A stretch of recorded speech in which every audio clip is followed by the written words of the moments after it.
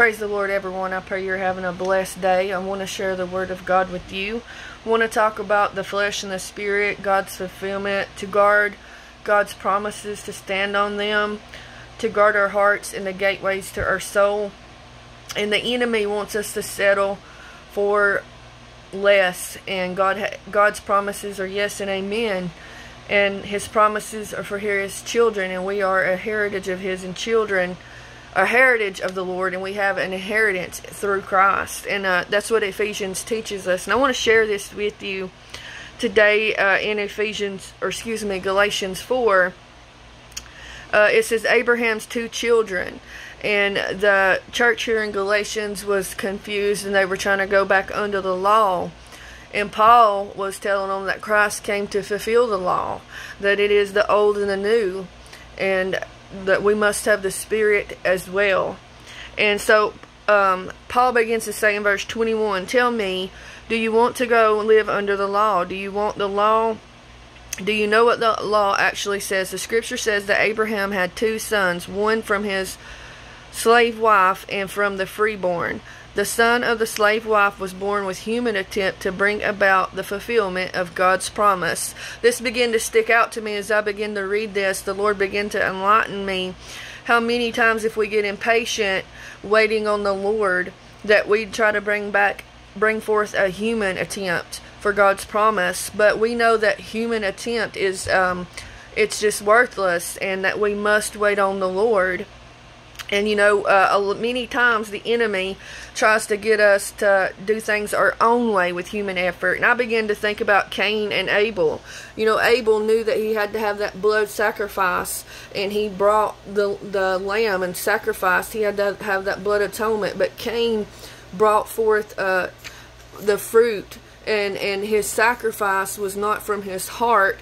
And I began to think about he done it in a human attempt. And, you know, we have to truly serve the Lord with the singleness of our heart, and we have to do things according to the Word and in order. And we have to come through the blood, and we have to stay under the blood and wait on the Lord and stand on His promises. Don't settle for less, because God is a God. His blood is more than enough. His grace is sufficient. The Word of God says that He can do exceedingly and abundantly above all we could ever think or ask. He supplies all of our needs according to His riches in His glory. He's a God that owns a cattle of 1,000 hills. And He is Jehovah Jireh, our provider. And don't settle for any less. Don't compromise whatever you're believing God for. His promises are yes and amen, and we cannot bring forth human effort. It's got to be God's fulfillment through His promise and being obedient to the Word. And I want to continue to read this. It says, "But the son of the freeborn wife was born as God's own fulfillment in His promise." You know, there's real fulfillment in God's promises, and that's what we are to strive for and to seek after. And nothing else won't do. The Lord, He satisfies. He's living water. And if we drink of His living water, we will never thirst again.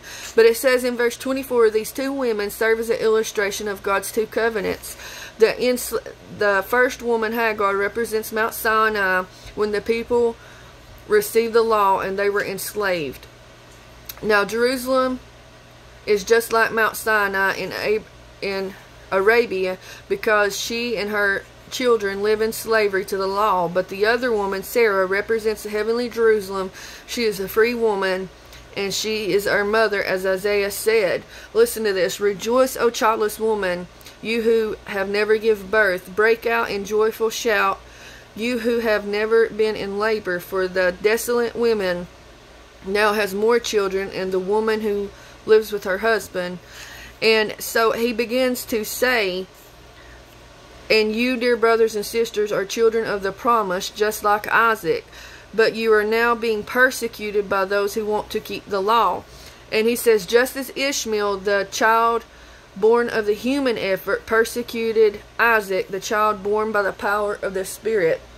When you walk by the Spirit and you are walking upright before God, there is a persecution. There's a persecution in the land. But the Word of God says there's no condemnation to them that walk by the Spirit.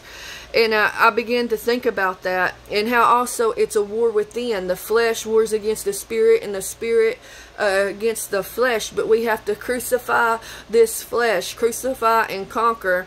And John the Baptist said it this way: I must decrease that he must increase. And we have to, Paul began to say, get rid of the slave and her son, kick out the bondwoman. Come on, somebody. And it says that when we are free, we're free indeed. And it says that whenever we're free, we're no longer entangled in the yoke of bondage, that Christ has set us free. And where the presence of the Lord is, there is liberty and there is freedom. And God is not a God of bondage. Come on, somebody. So we have to get rid of the slave and her son. Come on, somebody. We have to die out to the flesh. And we have got to seek the Spirit of God.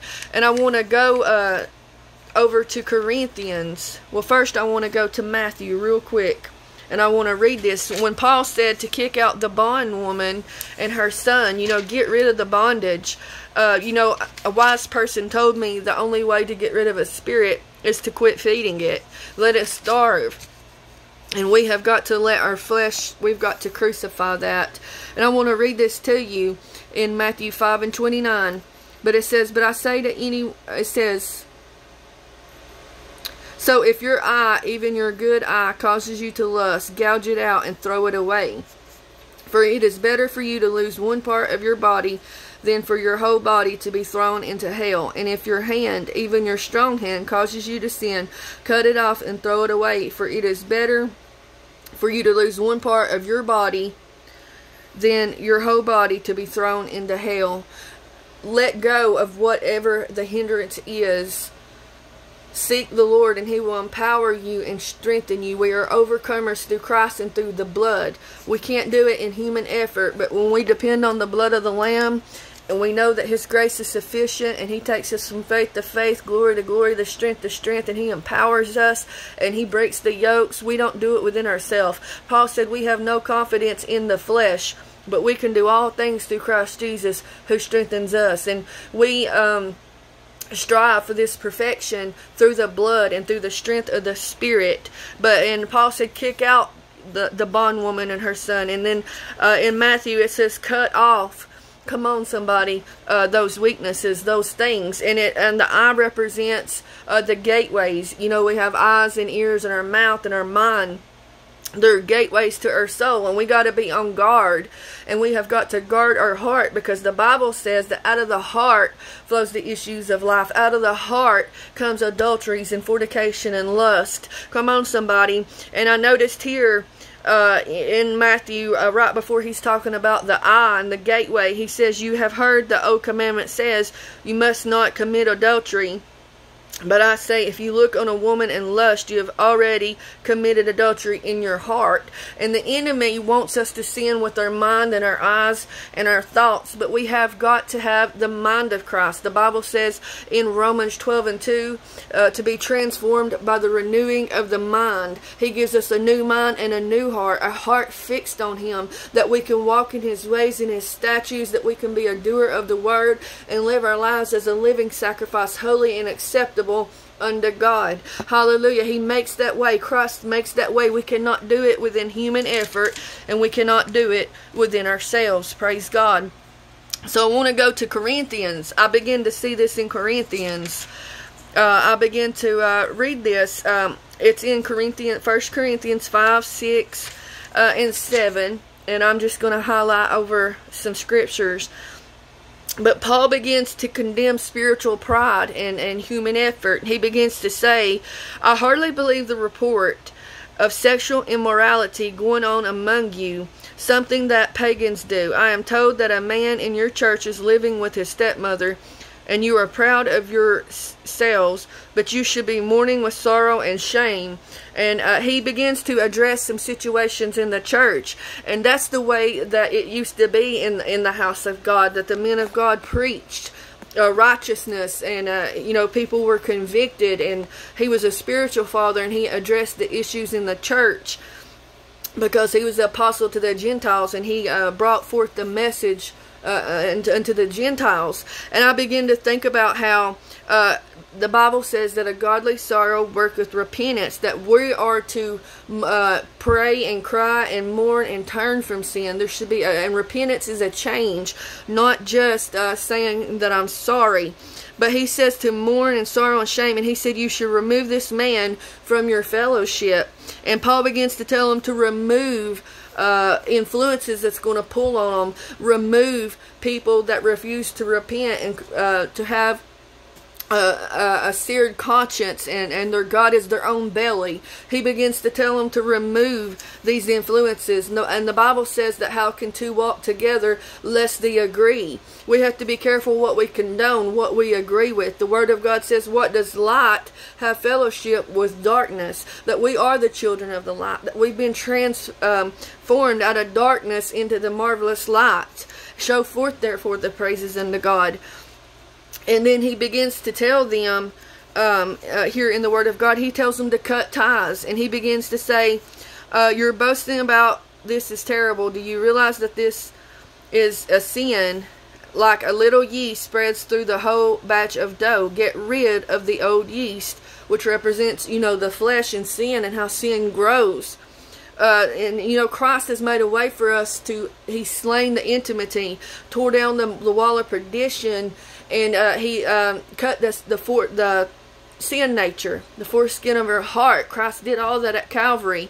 And when we walk by the Spirit, we don't fulfill the lust of the flesh. So Paul says, get rid of the old yeast. Remove this wicked person from among you. Get rid of wicked persons. Get rid of old yeast. We have got to make this change to enter in where God wants to take the church of the living God. The worshipers are arising. Prayer warriors are coming forth. His army and his remnant is coming forth, and it is time for us to choose this day whom you are going to serve. And we have got to die out to the flesh. We have got to cut ties. And Paul begins to talk about, and some of you are not going to like this, but Paul begins to talk about fornication and adultery and things like that. And he begins to talk about cut ties with that. Some have to be delivered of soul ties. And I don't know why the Lord what led me this way, but I just want to share this with you. So he begins to talk about separating yourself right here. Listen to this. Okay, so he says, removing the wicked person from among you, then you will be like a fresh batch of dough made without yeast, which is what you really are. Christ, our Passover lamb, has been sacrificed for us. So let us celebrate the festival, not with old bread or of wickedness and evil, but with new bread of serenity and truth. And the Bible says we must worship him in spirit and truth. And Jesus Christ is the truth. And his word is revealed truth, and the truth will set you free. And it says, when I wrote to you before, I told you not to associate with people who indulge in sexual sin. But I wasn't talking about unbelievers who indulge in sexual sin, who are greedy and cheat people, worship idols. You would have to leave this world to avoid people like that. He said, I meant that you are not to associate with anyone who claims to be a believer, yet indulges in sexual sin, or greedy, or worshipers, or idols, or abusive, or a drunkard, or cheats people. Don't even eat with such people. He begins to tell them to separate from this. And he said, it is my responsibility to judge. It is not my responsibility to judge the outsiders, but it certainly is our responsibility to judge those inside the church who are sinning. God will judge those who are outside, but as the scripture says, you must remove the evil person from among you. So whatever is pulling on you, influencing you, remove it from among you. Seek the Lord. His blood is able to wash you, cleanse you, empower you, and he casts our sins as far as the east is from the west. He gives us a new name, a new identity, a new mind, and a new heart with him, through the blood and through the word and through a relationship and the power of the Holy Spirit and faith in Jesus Christ, and not within human efforts. And I begin to read this and listen to this. It says, don't you realize that those who do wrong will not inherit the kingdom of God? Don't fool yourself. Those who indulge in sexual sin, or who worship idols, commit adultery, practice homosexuality, thieves, greedy people, drunkard, or abusive, or cheat people, none of these will inherit the kingdom of God. Some of you were once like that, but you were cleansed and were made holy. You were made right by God by calling on the name of the Lord Jesus Christ and by the Spirit of our God, who sets us free from every sin and every weight. And I just began to read this, and it reminded me where he says, remove the sin, cast out the bondwoman. If your right eye offend thee, cut it out. And it's not just sexual sin, you know, whether if it's just strife or upsetness, whether if it's just something, the enemy coming against our mind. You know, don't settle for less. We are to have life in more abundant. We're to be victorious. We're to be overcomers, no matter what it is. And we all have sinned and fell short of the glory of God. None of us is righteous, no, not one. But we are to strive for perfection in the Lord, and we have to turn from these things. And I begin to read here in 1 Corinthians 6 and 15. It says, don't you realize that your bodies are actual parts of Christ? Should a man take his body, which is a part of Christ, and join to a prostitute? Never. And don't you realize that if a man joins himself to a prostitute, he becomes one with her body? For the scripture says two are united into one. But the person who is joined to the Lord, one spirit with him. Run from sexual sin. No other sin clearly affects the body as this one does. For sexual immorality is a sin against your own body. And he begins to say that Christ paid you with a high price, and you must honor the Lord with your body. And he's talking about soul ties and what you are connected with. And like I said, the Bible says that only two can agree lest they walk together. And if they walk together, they agree. So I just want to encourage you in the Lord. And I just know that there's more flesh in my life, and I want to decrease that he might increase. And I want to go to that place of the manifestations of the sons of God. And I want to go where the Lord, is leading me. And I want all that he has for me. And I know he has a plan and a purpose, and he does for you as well. And I just want to encourage you in the Lord. God bless you all.